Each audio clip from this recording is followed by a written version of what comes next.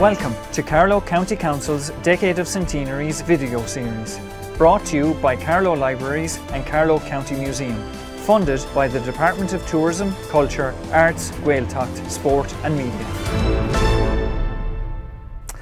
Hello, you're very welcome to the Carlow County Council Decade of Centenaries video series, brought to you by Carlow Libraries and Carlow County Museum.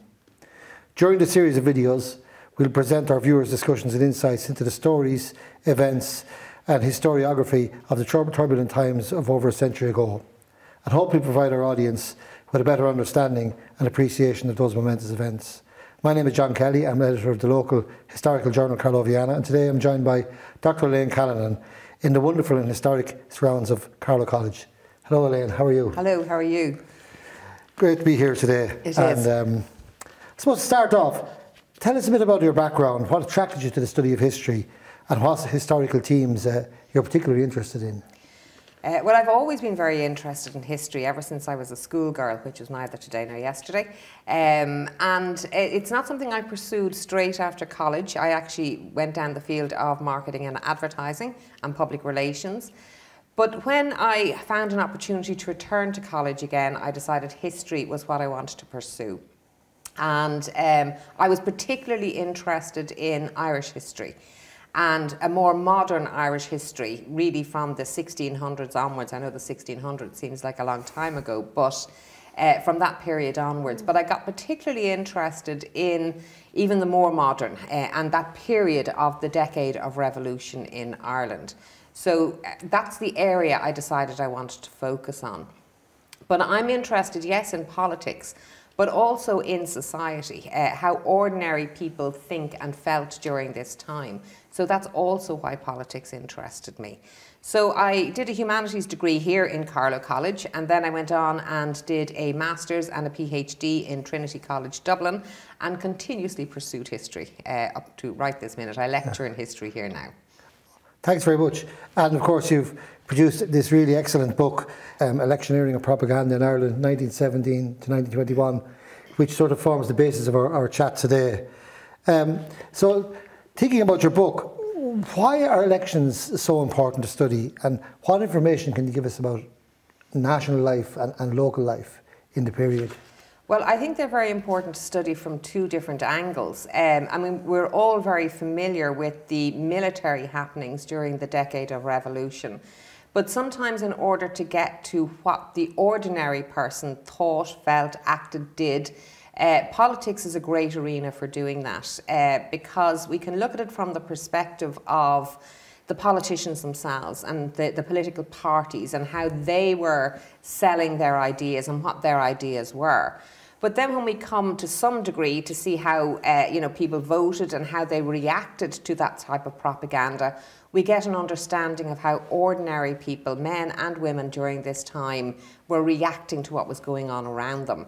And one of the main arguments I would make is that more people were involved in election activities, be they propagandists, political parties, or ordinary people, than were involved in the military happenings of this time, because ordinary people had to cast a vote, so they had to become active at that stage.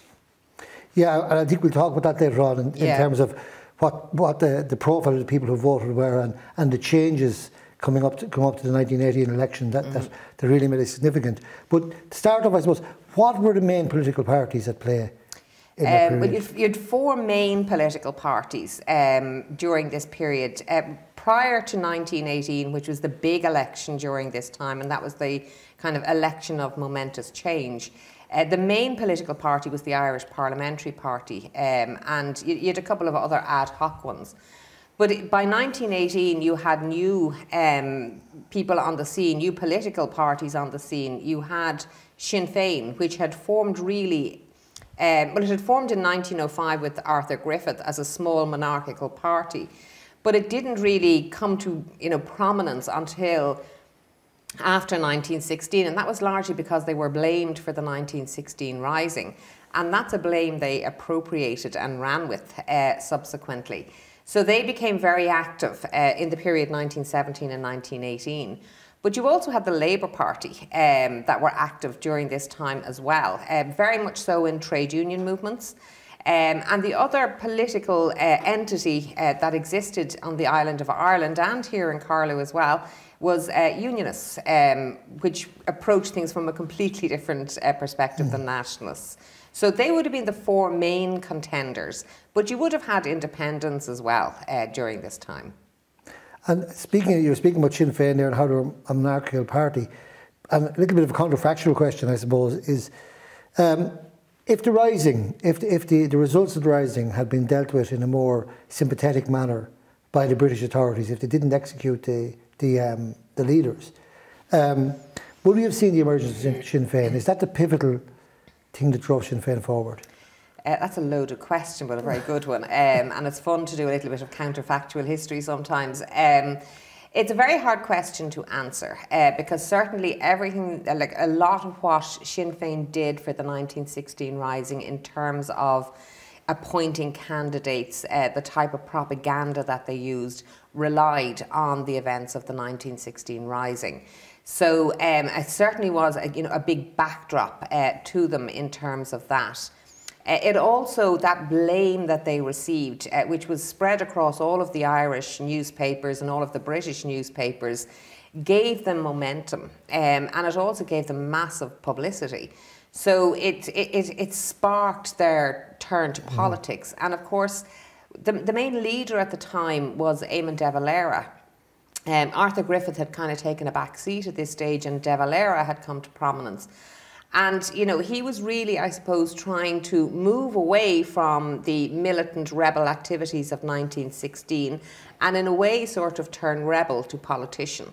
And here was the prime moment to do it. And it began really with the series of by-elections that happened in 1917 and took off completely for 1918. Mm. And that by-elections reference sort of gives a nice segue into the next part about, say, Carlow. And like, who were the dominant politicians in Carlow at that stage? Who were the big personalities? Well, you had a couple of big personalities in Carlow politics during this time. You know, one of the main prominent local politicians was Michael Governey. And sometimes he's not inclined to feature in the story because he very much stayed at the local level.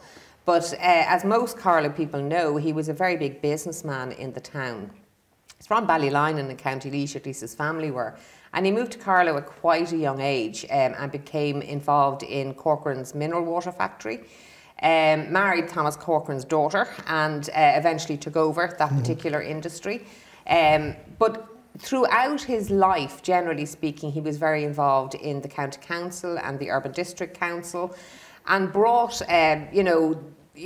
was very involved in, for example, the tendering for the town hall, for bringing electric street lighting to Carlow town, and the waterworks and collection was another big project of his. So, you know, he was a prominent politician in this town and was constantly returned. Served a lot of time as chairman of the county council too. And you see him constantly mentioned throughout this period in the local newspaper, the Nationalist and Leinster Times. But he was an ardent Home Ruler, really up until post-1918, and then we see him switch a little bit at that stage. Yeah, that was a very controversial switch. To come from a point where he would have been seen as opposing the Rising in the aftermath of it and then becoming a sort of a Sinn Féin candidate.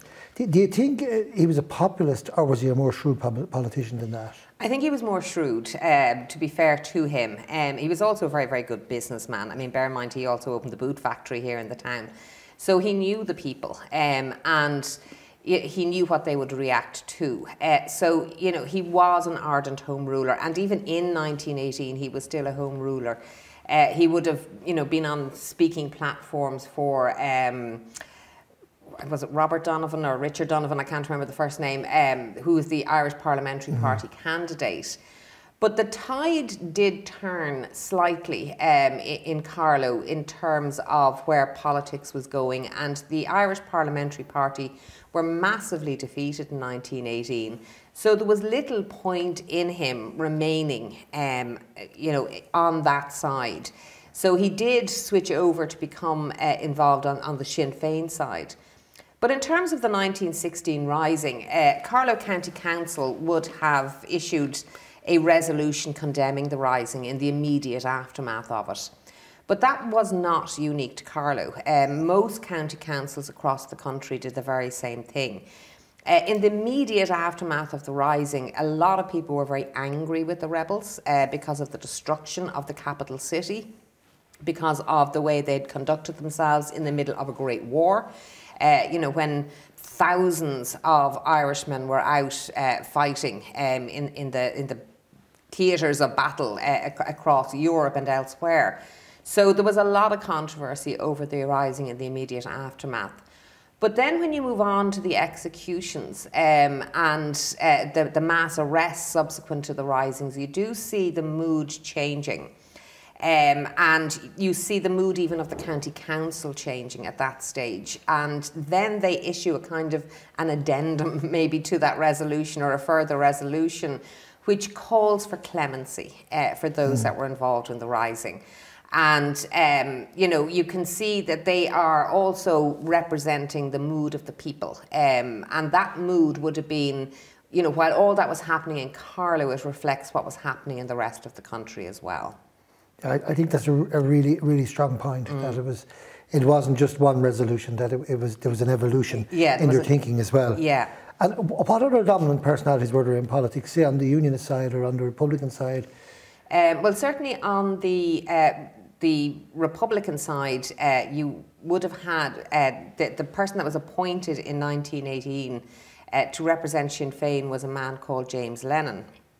A kind of interesting character. And I'm not sure that Carlow people themselves would have actually gone for him, but he was elected unopposed because Donovan pulls out of the election. So it gives him a walkover, basically, in the county. But he was a Republican, and just prior to the 1918 election, he had been arrested, and he was interned in loose prison, and really spent the entire election period in jail at the time. So a lot of his canvassing and propaganda efforts were conducted by other people that supported Sinn Féin. There was, you know, quite some interesting debates that happened in Carlow in the, you know, the initial phase of the election, when there were the two candidates that were vying for the seat. But really, in the end, Lennon gets the walkover. But, you know, when you look to the later elections, like the 1922 election, for example, which I know was the packed election, and they were discussing other things like treaties and things, James Lennon did really badly. In fact, he came last and got something like, I can't remember the exact number, but about 1,100 votes. So he probably then wasn't a candidate that was favoured by people of Carlow at the time.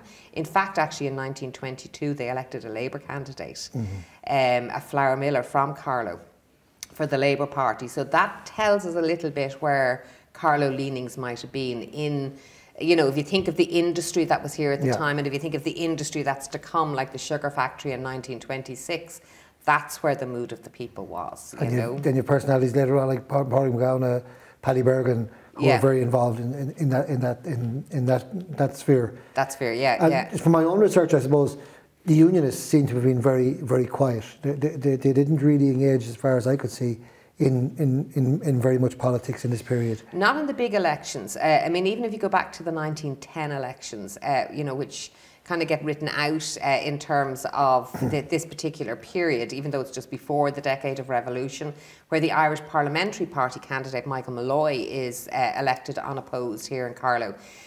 You know, it signifies that there's not much competition from other parties or other interests. But when you go local, when you go into the local elections, you see a little bit of a different story. And I think the local elections, you know, are a little bit more representative of what ordinary people are thinking. And in the 1920 local elections, we see 3 Unionist candidates elected. And we see a smattering of different, you know, parties represented after 1920 in the urban district council elections. So that tells us that there was a lot of mixed opinion in Carlow during this period over what was going on, because 1920 is not that far removed from 1918. So what if there had been greater choice in terms of candidates in 1918? just, I mean, here I am engaging in the counterfactual history now, but you know, the end result might have been slightly different in that regard. And of course, they continue to cooperate on the Board of Guardians, different bodies like that as well. They did, yeah. And I mean, even Michael Malloy was very heavily involved in the Board of Guardians during his time in Carlow. And again, you know, you would have been involved in industry in the town too. So, I mean, Carlow politicians have actually been good businessmen as well as politicians. And I think that for a period of time here in this town was of great benefit to the town. And it's something that perhaps ought to be thought about in the future, in the present, if you like, because they did bring added value with that business acumen to, you know, going alongside politics. I suppose the other thing we should talk about really is the impact of women in the local election. I saw an online comment during this week on this year's Carlow Viana that we have a picture of the famous picture of the 3 women escapees in Duckett's Grove in the IRA camp. And somebody made a comment that it was the first appearance of a woman on the front page of Carlow Viana. I didn't go back and check it, but what role did in politics did women in Carlow play in the parliamentary elections? Well, no women candidates ran in Carlow, but bear in mind that there was a reasonably strong Common Man movement in Carlow. Now, a lot of that is post 1918, and you know, as you run through the War of Independence, there was practically a Common Man association in every parish in Carlow town. Now, the numbers weren't huge. You know, when you tally them all up, there was only about 135, but there were fairly active women that were involved in it. When it came to 1918, it's important to remember as well that women had to be over 30 years of age to be able to vote or run as candidates. And they had to have, you know, some property qualifications to go with that. So that limited the ability of women to run in 1918. It didn't limit their ability to become politically involved, though. And a lot of women, particularly on the Sinn Féin and Labour side, would have been very involved nationally and I suppose I should include unionists there as well, on getting out, doing the canvass, you know, encouraging people to vote, putting up the posters, going door to door, and all of those kind of things. And you see a lot of commentary on that in newspapers at the time. But you also see commentary on the numbers of women that turned out to vote. And so it does tell us that, you know, even in Carlow, you know, women took that new opportunity to vote in general elections very, very seriously and did actually move themselves to polling stations to vote. And it wasn't like today where your polling station is only a hop and a skip. You know, you had to travel to polling stations and you had to get there by your own means, largely speaking. So women also became involved in making sure that people had the ability to get to the polling station. So they would, you know, pass on information to the main political parties to say that so-and-so needs a lift in order to cast their vote, and cars would be sent out. So they played a very, very strong role in campaigning and in voting. And certainly on the military side as well. They did. Now, on the military side, they did. And of course, they're famously known for their work in Duckett's Grove that you just mentioned there. Duckett's Grove became a sort of field hospital during the War of Independence. So, you know, a lot of women would have not only, but in this area particularly, I suppose they were primarily involved in things like first aid, you know, attending to soldiers, I suppose we could call them, that were involved in military campaigns. They would have also done some of the domestic work around all of that as well.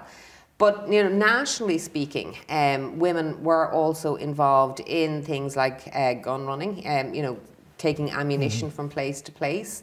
They would have been involved in the intelligence work, letting the IRA know what was going on, who was travelling from where, and a lot of that information even passed through women that worked in post offices and places like that. So they were militarily active as well. It probably in slightly different ways than the men, largely speaking, but certainly in the more subtle areas, but in the very important areas to have a successful military campaign.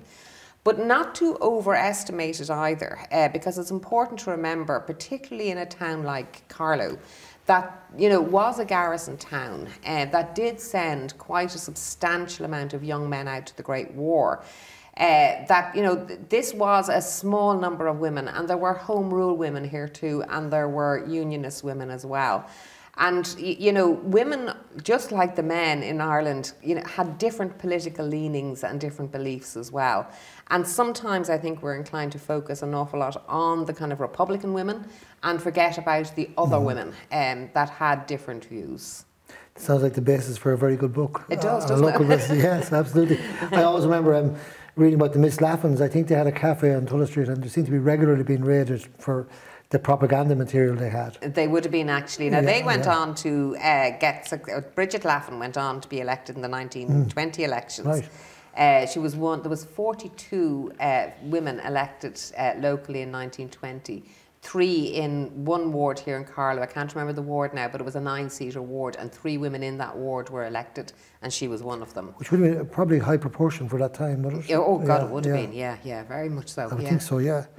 And I suppose think about the general population and their engagement with politics. When you look at, say, the 1913, the film we have of John Dillon's Home Rule rally in Carlow, and the crowds are there and they're waving and they're clapping. But it strikes me, number one, is that there was such a huge crowd, you probably wouldn't have heard him at the back. I know Daniel O'Connell, I think, used to have repeaters where people would repeat stuff. I don't know if we had that.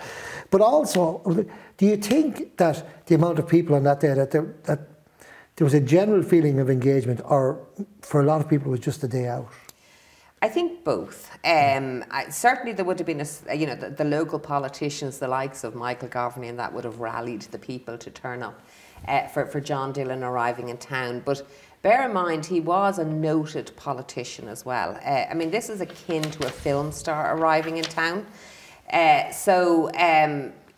You know, you went out even if you weren't politically active because it was a form of entertainment. I mean, if you look at that film, which is a great film, great piece of film, you see that there's marching bands, you know, going ahead of the crowd. It's spectacular in terms of what is put on. And then Dillon comes into town on the train, and the crowds gather, and he stands up and he addresses people. And I mean, for a start, that film gives us a huge amount of information, because we can look back on a period of life in Carlow and see how people were dressed and how they reacted to all of this going on. But speech making was really one of the main forms of propaganda for political leaders at this time. I mean, you're in an era where there's no film.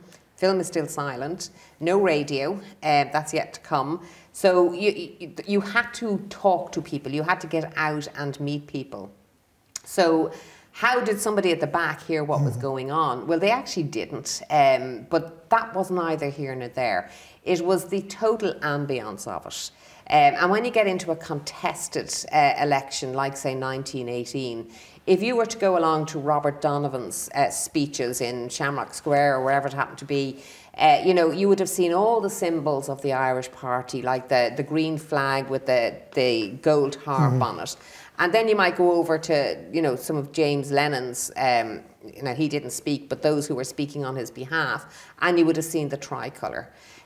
So all of that was still convincing people. And of course, what had to play a huge role then was your local paper, because the local newspaper printed word for word everything that was said at those speeches. So that was really important to political parties as well, but also to local people.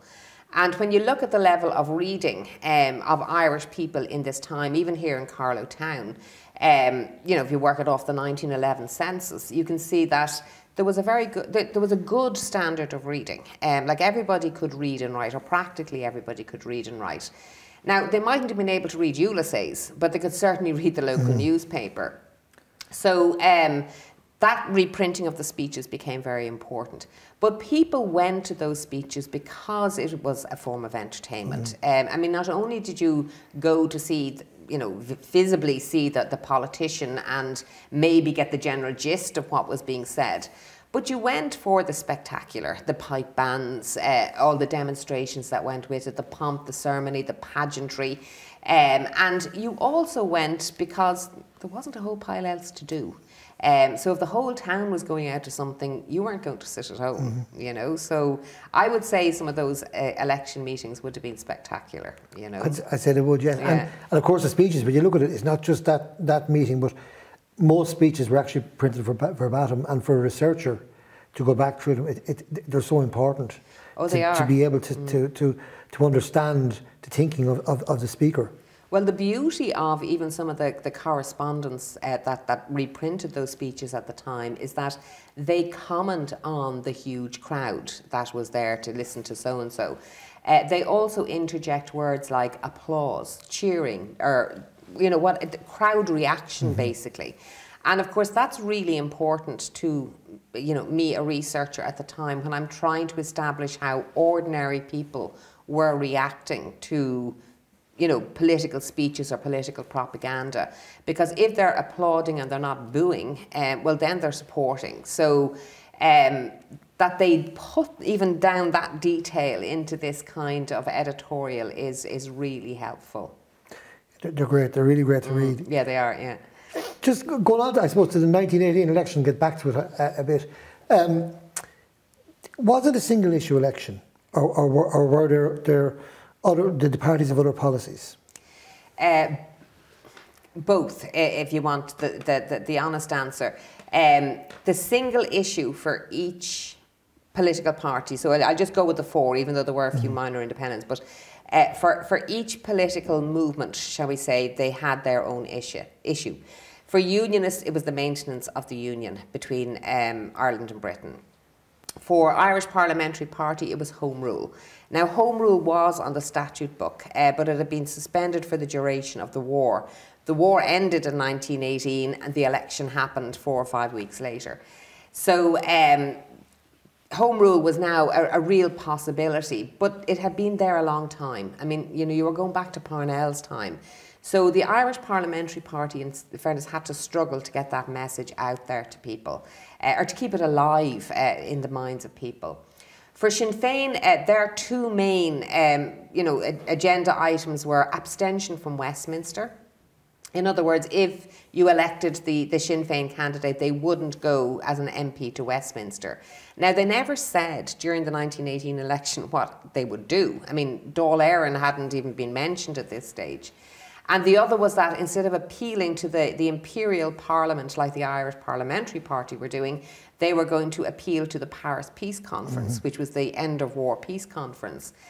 And then Labour were coming at it, not so much even from, yes, they were coming at it from an independence point of view, really using James Connolly as their symbol for a socialist republic, if you like, going into the future.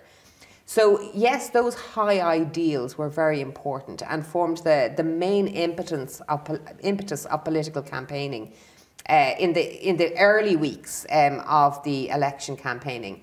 But then it begins to dawn on these political parties that, you know, ordinary people are not just interested in Home Rule, Union, Socialist Republic, whatever it happens to be. They want to know who's going to pay the old age pension, who's going to fund education, what about health, what about housing? Housing is a huge issue back then. It's like, you know, it's like something that's never gone off the agenda here in Ireland. I mean, if you go back to 100 years ago, you actually see the same issues then as you're seeing now, even in places like Carlow. So, you know, the bread and butter issues become paramount amongst the political parties. So you see a slight swing into, you know, Home Rulers saying that, well, if we have our own Home Rule, we'll be able to manage paying the pensions. Unionists arguing that, well, you won't. You don't bring in enough taxation. We need the British Exchequer to, you know, pay pensions and pay for law and order and all that kind of thing. And you see Sinn Féin making the argument that, well, if we have our own independent parliament, we will collect our own taxes. We will not have to pay such huge money over to the British Exchequer, and we'll be able to manage things perfectly. So they were using the high ideals, if you like, to answer the bread and butter issues, or the everyday issues. The more things change, the more they stay the same. There you go. But also, just getting back to it on the national level, I know we spoke about women on a local level, but in your book you state that women played a part in the outcome of the election. And was this the first time that women really exerted influence on the election, and how did they actually affect the outcome? Well, women had began to exert influence really since the Local Government Act of 1898, because this allowed women to become involved at the local level in things like the Board of Guardians or the urban and rural district councils. But in 1918, things changed dramatically. You have the Representation of the People Act, and that gives voting rights to women over 30 years of age and men over 21 years of age and servicemen over 19 years of age. So it increases the electorate substantially. I mean, nationally speaking, it went from something like 700,000 to nearly 2 million people who could vote. When we look at Carlow, it was roughly 6,000 voters before 1918, and that jumped to 16,000 here in Carlow with the Representation of the People Act. So that means that women, could, aside from being able to run as candidates, could now literally go out and vote. And because they turned out in good numbers, they would certainly be one of the aspects that, you know, swung things in favour of Sinn Féin. And where you know, Sinn Féin would have made a difference in this era to women voters was because they were advocating for suffragism. And the Irish Parliamentary Party had sort of shot themselves in the foot in regard to that. I mean, going back to you mentioning John Dillon, I mean, he argued at one point in time that giving women the vote would be the ruination of Western civilization. But all across Britain and Ireland, that Representation of the People Act made a big difference in the 1918 election, because this was an election that was run across both countries. In Ireland, I would argue, you know, certainly women took up that and went out and voted. And because they didn't want to vote for the Irish Parliamentary Party candidate, they voted for the Sinn Féin candidate. Now, women in Carlow didn't get that opportunity because it was one of the 25 constituencies that candidate became elected unopposed. But that tells us something too, and it's very important information, and it doesn't rule Carlow out as being an important county in this election, because then you have to ask the question, why? Why was there an uncontested you know, contest here? And the answer to that lies in, you know, the thinking of the people. The main argument that is put forward at the time, and I think it was reported on in The Nationalist, was that the entire county had swung towards the Republican side, and therefore there was no point in running an Irish Parliamentary Party candidate in this election. Michael Malloy had retired, so he was no longer going to run, and you had Robert Donovan. I think it was a little bit more than that, and I think we have to look to 1922 and to even the 1920 local elections, as I said, to gauge the mood of Carlow people. I just think they weren't either Sinn Féin or Irish Parliamentary Party, broadly speaking. Now, there would have been supporters for both. I actually think they were more Labour, but that option didn't exist. So the uncontested constituency went over to Sinn Féin. And mention of Labour, I suppose, in your book you speak about Labour, and you put forward a different reason for abstention of Labour from the election, from the commonly sort of the common trope, which is that they nobly stood aside to allow the question to be answered. Would you like to just talk about that, why you believe Labour didn't take part in the election? Thomas Johnson, who became the leader of the Labour Party at the time, did actually put forward that statement when they withdrew from the 1918 election. They actually stated that, you know, we were withdrawing from this election because we thought it was going to be a war election and not a peace election. And it was a peace election because the war had ended. And they wanted to give people the opportunity to choose between the two main nationalist parties, which were Sinn Féin and the Irish Parliamentary Party. But actually, when you look a little bit deeper at Labour, I mean, Labour were doing some very, very good work around the country at the time. They were heavily involved in trade union movements.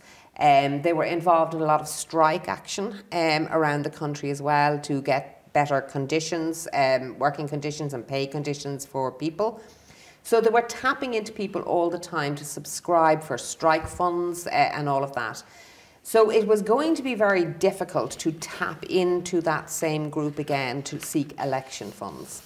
So I think that Labour would have liked to have run candidates in 1918. I think they were ready in terms of ability to run candidates in 1918, but they were just trying to divide themselves in too many different ways, and something had to go. And that was the one that actually went for them, because the other things were too important. And you have to bear in mind as well that the question of partition is rocking down the line too. What's going to happen over Ulster? So, you know, the trade unions in Ireland were very closely associated with the trade unions in Ulster and also the trade unions in Britain. So that was going to be a big step for Labour as well going into the future, and running a general election candidates through all of that and finding election candidates through all of that was going to be tough.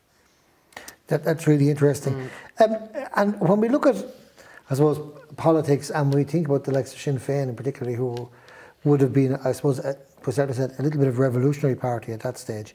The old phrase, vote early and vote often, was voter fraud a factor in the election in 1918?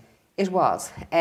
You had, and there's some very, very, you know, funny stories that come out of it, where you see people turning up to cast their votes and finding that they've no vote at all because somebody else has taken their vote.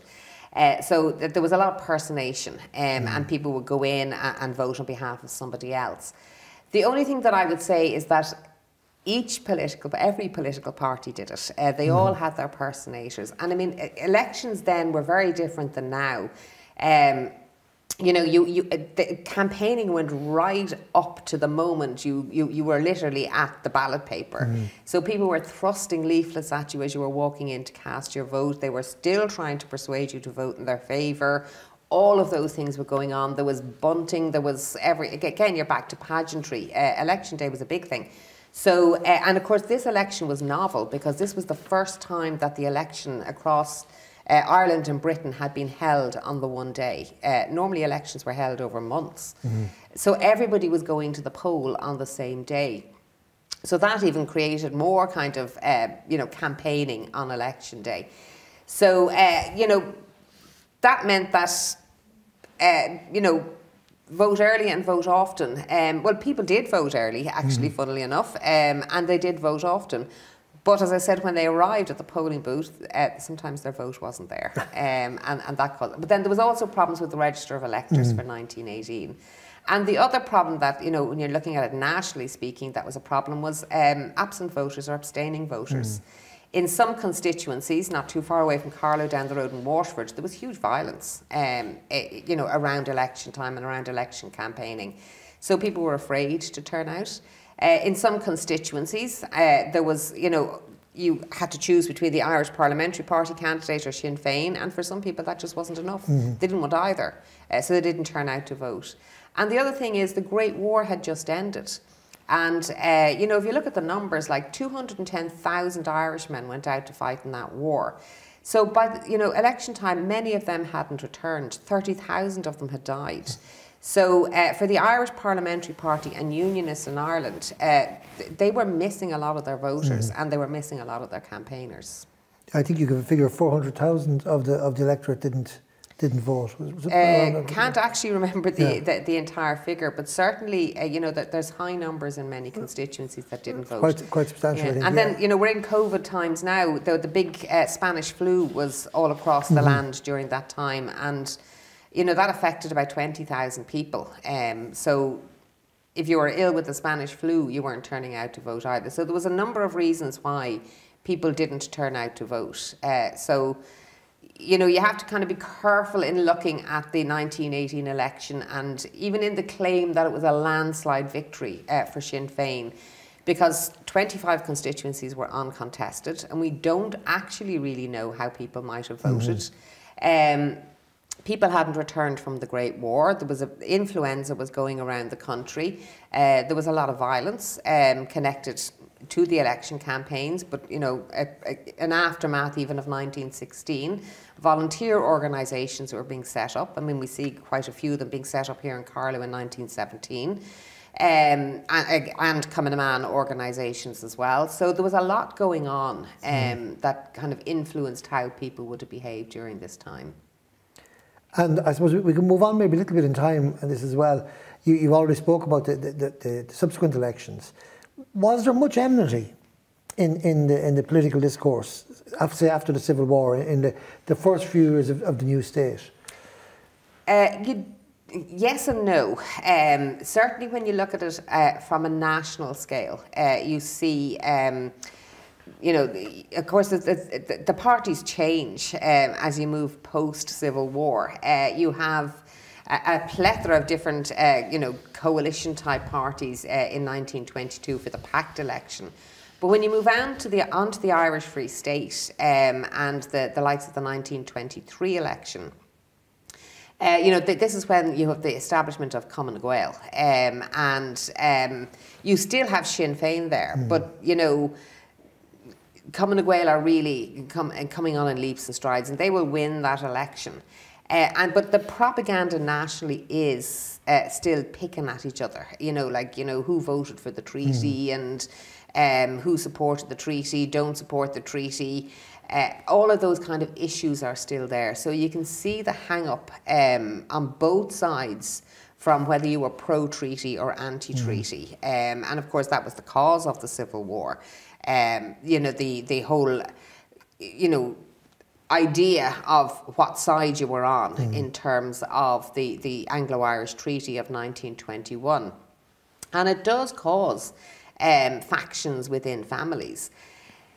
But when you compare the Irish Civil War to some of the other civil wars that happen, you know, in other countries, what's interesting about the Irish Civil War is that it doesn't have a high death toll. I know that's a strange thing to say, that the death toll is quite low.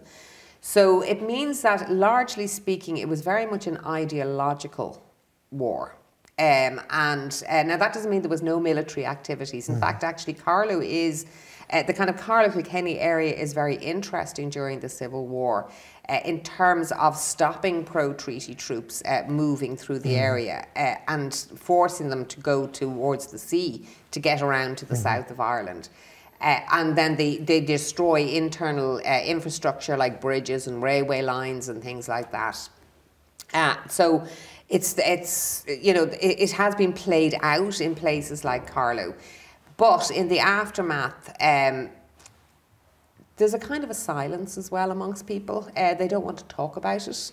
They want to move on from the Civil War. But what we see coming out of it, of course, is what we hear on the radio, you know, every time an election comes along, which is Civil War politics. But we see this more when De Valera establishes Fianna Fáil, like in the later elections, the likes of the 1927 elections or the early 1930s. And you see Fianna Fáil and Cumann Gael really pitting themselves against each other and harking back to their stance during the Civil War. But does that influence ordinary people? Yes, it does. But they're also bringing in all of the new things that are happening at the time. And in places like Carlow, they're talking about the sugar factory because that's what's happening in 1926 here. So they're more important to people. Jobs, housing, and all of those kind of issues play a strong part too. So at a local level, it was business as usual? At a local level, council level and... At a local level, it usually is business as usual.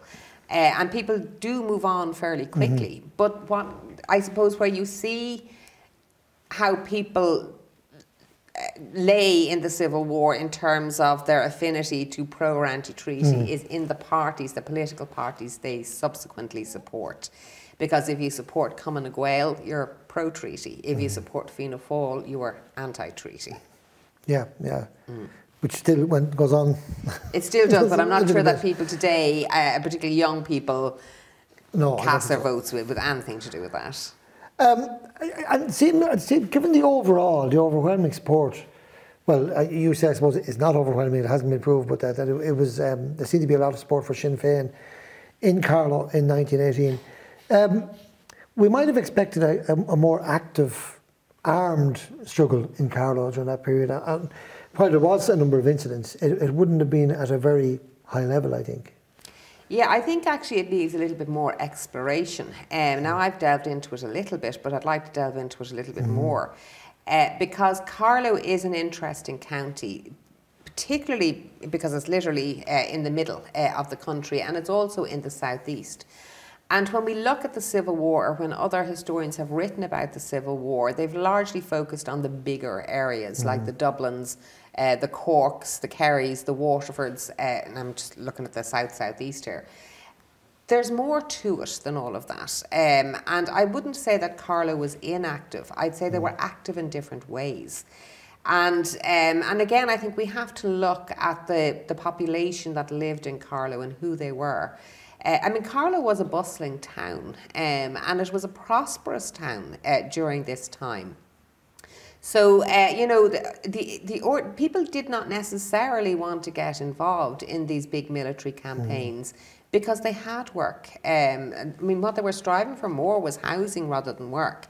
So, but at the same time, those that were involved in it were active, but they were active, as I said, in a different way. They may not have been going around with tanks and guns, but they were creating difficulties for troop movements in and around the area, and they were very involved in intelligence. So, you know, and that I would say throughout the War of Independence and the Civil War in Carlow.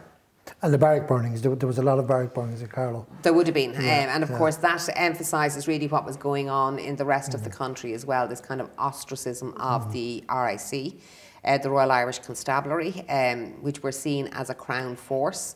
So the destruction of their barracks in places like Rathvilly and Fenagh and that was giving the message that we don't want the RIC anymore. And it did cause them to move out of their barracks and into bigger spaces, which did actually give impetus to the IRA at the time, because it was a kind of a victory. And of course, once the RIC moved out of their rural barracks, then they were burnt down, and that was kind of to make sure they never came back to them again. Yeah, you know? And interesting, you know, Halpin in his book on the dead of the War of Independence would put Carlow on a percentage basis as having a quite high casualty count. Yeah. When you look at it as a portion of the population of the county. Yeah, and I mean, there were certainly kind of activities during the War of Independence that did lead to the deaths of people in Carlow. You know, a lot of those would have been attacks by the Black and Tans or the auxiliaries coming into the town. And a lot of it was in retaliation to other activities, like the burning of Tullow is a very good example of that. You know, where they counteracted IRA activities by setting fire to businesses in Tullow. And of course that caused, you know, commercial difficulties for places in Carlow. But they also then would have attacked known IRA suspects, you know, that would have set out on ambushes in previous times against the Black and Tans, and that would have resulted in casualties as well. What makes it a little bit more difficult for counties in Ireland, is not particular to Carlow, is that, you know, as some of these wars play out, the War of Independence or the Civil War, you know, the battalions of Carlow amalgamate or draw in people from surrounding counties. And the same for Cumann na mBan. I mean, if you look at, say, you know, Cumann na mBan organisations that are in the border areas of Carlow, that you'll see people in those from Wicklow and Kildare, depending on where they are. So it's hard to delineate everything on a per county basis, because there's other counties come together, you know. Yeah, when you look at the Carlow Brigade, it had South Kildare and other areas involved in it, yes. And I mean, if you go up even into the likes of Collection, which we kind of take as part of Carlow, even though it's County Laois, you see that, you know, it stretches even beyond that and takes County Laois people into Carlow as well. So yeah. I think so. Queen's County, I should say, at the time. I think for the purposes of history, that county boundaries are only for football, is my opinion. Just, I suppose, speaking about that and the different areas, doing the research, looking at say, the Bureau of Military History, the statements in there, I know looking at some of them, for me, would cause my eyebrows to raise a little bit. How do you filter the hyperbole from the actual facts when you're doing that research, when you're looking at those statements? Well, first of all, you have to be very careful when you're researching, and the Bureau of Military History witness statements are a fantastic resource. But the important thing to remember about that as a resource is that they are from the separatist side. They're only telling one side of the story.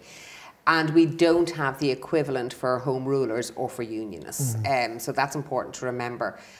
And of course, everybody is trying to show themselves to be, you know, very, very active during this revolutionary period. So, you know, there is exaggerations of stories.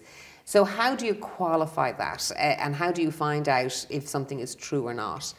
Well, you have to read a lot of witness statements to find out that answer. And I mean, you could say the same for the 1641 depositions.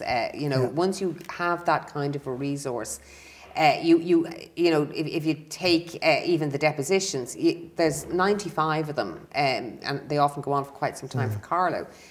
You have to read them all. You know, and the same I would argue for if you're going to investigate Carlow during the War of Independence from the separatist side, you have to read all of them. You can't select just a couple and go with that, because one person will qualify another person's statement. But that's not enough. You also have to go to the newspapers at the time and see, did they report on such and such an event that happened. So you have to use a number of sources to actually make sure that what happened, and that the people involved in it were actually involved in it. And of course, they're all trying to get their pensions as well. And yeah, later on then they were trying to get their pensions. And then we have to remember as well that these were written in the 1950s under a De Valera government. So you have the problem then of any document like that, you have the problem of recollection. And actually Patrick O'Kane's deposition or witness statement is a very, very good example. Because in his opening paragraph, he was from Tinner Island here in Carlow, in his opening paragraph, he refers to the fact that his memory is not that good, but he will do his best kind of thing. Now, his witness statement is actually very, very interesting. And for a man that claims he has no memory, he actually has a very good one. Because what he writes about is actually true in terms of what happened. But he tells us about a small place like Tinner Island, and he can bring it down to the story of that townland area and then expand on it to the greater county area as well. So it's invaluable in terms of that regard. And of course, it's very interesting as well for, you know, school children in places like Tinner Island or Hackettstown or wherever it happens to be, that they can actually find witness statements that relate to their own townlands as well. So that's great for history research. And it probably wasn't possible though before the 50s really to write them. Would it have been, if you think of the folklore collection, there'd be very little reference to the folklore collection from the 30s that to events of recent times. Yeah, that is true actually. And then of course, I mean, if you do think of kind of the hangover from the Civil War, you know, when you do take witness statements like that, you really want to try and get as an unbiased opinion as you possibly can in terms of that. And are there any records that you're aware of that we can't access, that you know, either in Ireland or in other countries, that may have information that would add to the story? I'm not, well, the one that I would love, of course, is the 2026 census that we don't have access to at the moment. Because 100 years has to pass. So when that comes out in, I don't know if I said 1926 or 2026, but the 1926 census, when it comes out in 2026, that's going to provide us with huge information. So I hope I live long enough for that one. But other than that, no. I think during this time period, we actually have some really good resources in all of the repositories across Ireland, in Kew archives in the UK, for example, but in other ones as well. And the difficulty can be that you have to go through quite a number of repositories, as I did for my research, all over Ireland, right down into county archives if you're looking at counties. And I like the local, so therefore that's, you know, I want the local story. So that's time consuming, and you have to dedicate time to that. Good, just to go back to your book, the illustrations in it, I really like them, and they're very unique, some of them. Here we're very balanced here. We have Union in Strength, and we have Vote for Cosgrave, and they're they're really interesting. The way that they're shaped, even they're like in the Cosgrove in a little shamrock. But then when we go into the book, and I'm only going to show some of these, just a chance for South Longford, which is a picture, and then a comparison of records. I think it's Sinn Féin, is it? Two Ireland's non-fiction. Oh no, it's the Ulster Unionist Council. So that's a. Where did you get all these from? Well, you travel the length and breadth. I mean, a lot of the Unionist information you get from the Public Records Office of Northern Ireland or Kew Archives in London. And for a lot of the Sinn Féin, you have to go to the likes of UCD archives, where some of the private papers are stored. National Library of Ireland, again, where some of the personal papers of the politicians are stored, like John Redmond, for example, in the library. And, you know, into Trinity College archives for the likes of John Dillon's papers or Frank Gallagher's papers. So, and then if you want to get local, you have to go to county archives in order to source information. And I mean, the other is the provincial newspapers, which, as I've already mentioned, were wealth of information for this particular time. So, but images, propaganda and images and posters were so big during this time, as well as the public speeches that I mentioned, that you can't write about elections without sourcing them. And sometimes you actually had to buy them at public auction in order to get them. The one there of William Cosgrave that you showed with the shamrock. Yes. That was actually one of mine. I bought it at public auction. And but he went on to dominate this constituency because Carlow becomes Carlow Kilkenny in 1921. And W.T. Cosgrave, aside from 1922, more or less takes the elections in the 1920s here in Carlow.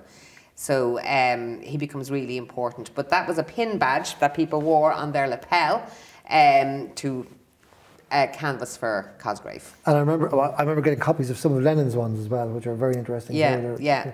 So most politicians did have those kind of pin badge, and you wore them. And what's I don't know the answer to this. Was Cosgrave domiciled in Kilkenny, or was he a candidate parachuted in? Well, he was originally from Dublin and worked largely on Dublin Corporation, and then ran for the by-election in Kilkenny City in 1917. And then ran as he was in a non-contested constituency in 1918 and took that seat there as well. But he stayed in that constituency for a considerable amount of time. Did he ever live there? Do you know, I actually don't know the answer to that. Yeah. Just interesting, yeah.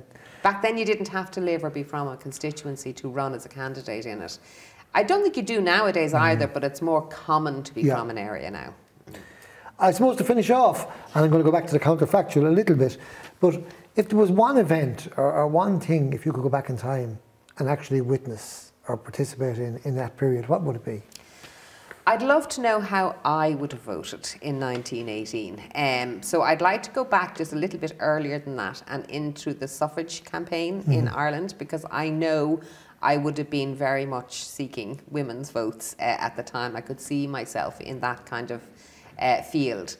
But I could also have seen myself as a home ruler. But then when, you know, home rule wasn't for the suffrage campaign, would I have switched over to Sinn Féin? I don't know, is the answer to that one. So I'd like to go back and live through that and see what way would I have turned in 1918. Thanks very much, Elaine. This is a really illuminating, interesting conversation, and I hope all our viewers like it as well. So thanks very much, Elaine, again, and I'd like to thank Carlow College St Patrick's as well for hosting us today, and Carlow Library and Carlow Museum. And my name is John Kelly, and goodbye, everybody. Thank you very much.